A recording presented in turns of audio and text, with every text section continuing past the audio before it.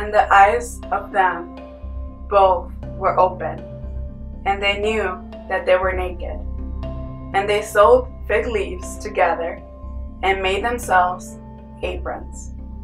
Genesis 3:7.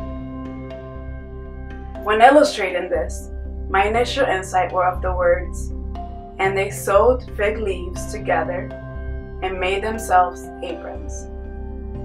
Okay, so in my mind, I have fig leaves sewn together and I also have aprons. So I'm thinking of fig leaves. They sewed fig leaves?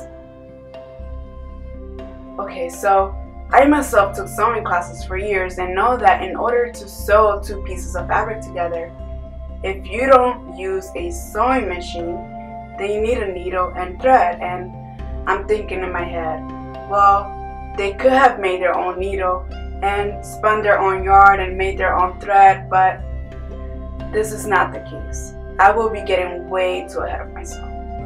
I don't think this is where the conception of needles and threads started. And I'm asking myself, how could they have made aprons to hide their nakedness out of leaves? So I imagine they used the same branches the fig leaf was attached to already, and they could have weaved this, twisted, or knotted those into a certain form, gathering and sewing together enough to cover their shamefulness. And I did some research and I found out how big these leaves actually are.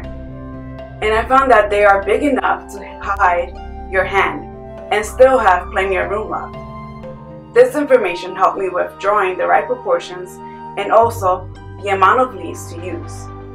When you see this illustration, think of Adam and Eve after they disobeyed God by eating of the forbidden fruit. Their actions removed that perfect covering of God's words, stripping themselves of their previous state of holiness. Their eyes were open to know good and evil, suddenly realizing that they are indeed naked. Shame comes and consumes them. And in order to cover their shamefulness, aka sin, they grabbed fig leaves, they sewed them together, and made themselves aprons to gird around their body. In an attempt to cover their sin, Adam and Eve became the first human fashion designers. Their first collection was provoked by sin and inspired by shame.